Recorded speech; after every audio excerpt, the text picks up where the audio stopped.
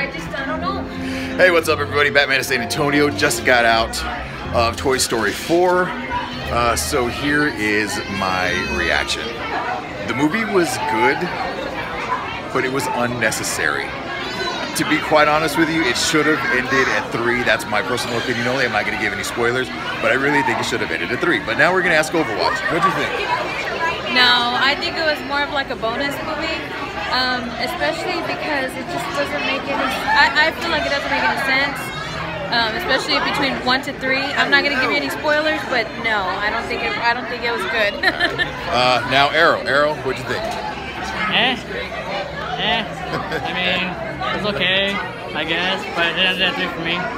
It was a good bonus movie. Alright, so Wonder Woman's taking a picture, but then we're going to ask her opinion. And like I said, the animation was great, the voice cast got back together, but kind of unnecessary. Wonder Woman, what'd you think? I actually really loved the movie. I love Forky. He was the best. And Bo. Yeah, Forky was Bo good. was amazing. Okay, so would you watch it again? Yeah. All right. Absolutely. Can't wait to take the kids. Alright, so Wonder Woman wants to bring the kids. Of course I'm going to bring my little girl.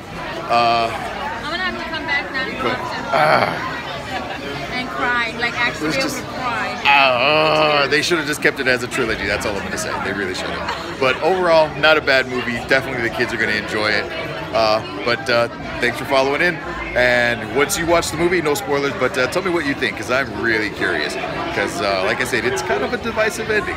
But be the change. See you soon.